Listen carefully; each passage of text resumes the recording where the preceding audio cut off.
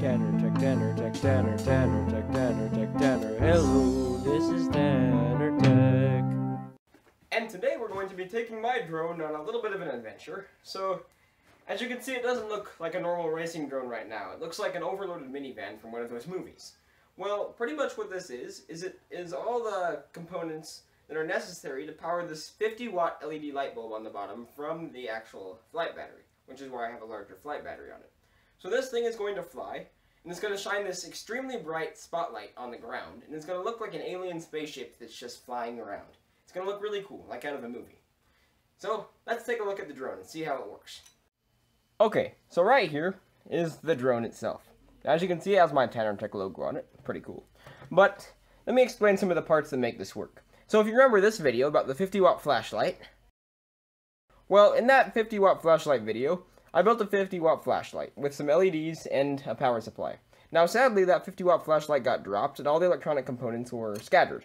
But these are all the different components. So on top, we have something called a boost converter. And this takes the 12 volts from the battery, or 12.6, and steps it up all the way to 32 volts to power the light-emitting diode on the bottom. If we take a look at the bottom, we can see the LED.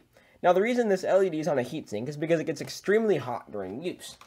That means that it'll need to be cooled, otherwise the LED will burn up. And since we have 4 giant propellers blowing full force down here, some of that air is going to come through here in eddy current and cool off the heatsink. So that's pretty much how everything works on here. It looks like a big overloaded minivan. This is the potentiometer that controls the brightness of the light. So what I'm going to do is I'm going to take this out at night into this field, power up the LED, and see what it does. I have the LED connected to the battery through the balance connector. So if I connect this, you can see the LED is actually running. If I turn up the light, it gets super bright. Okay, let's get going.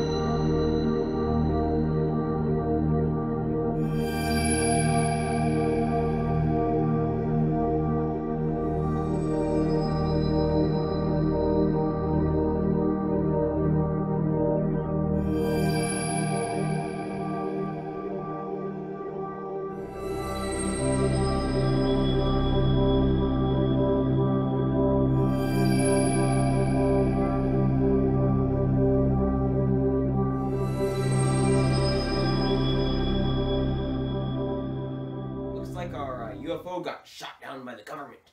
You saw it crash into those bushes and the light went out. Well, it's another conspiracy that's been covered up by those government officials. Anyway, when our little UFO crashed into the bushes, we got some minor damages. Like the battery, one of the leads got severed by the propeller when it crashed because it was going so fast.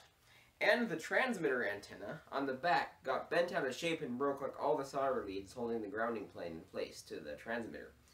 So a lot of the things got broken, and that's fine because they can all be fixed. But anyway, I think one thing that I could do better next time with this quadcopter is to add lights to each of the different blades of the thing, so that way I can see which direction it was going. Because one thing I had an issue with is seeing what direction, because all I saw is this light blinking straight down. And it's unlike day when I can look through the FPV camera and see which direction I'm going. So that was the cool UFO that crash landed in the middle of that desert. And that video with the light was pretty cool. You can see how it's shown. Now I'm going to probably make an update of this, where I add navigation lights to my drone, so that way I can fly it better and get some cooler shots and cooler videos from it. So, as always, thanks for watching.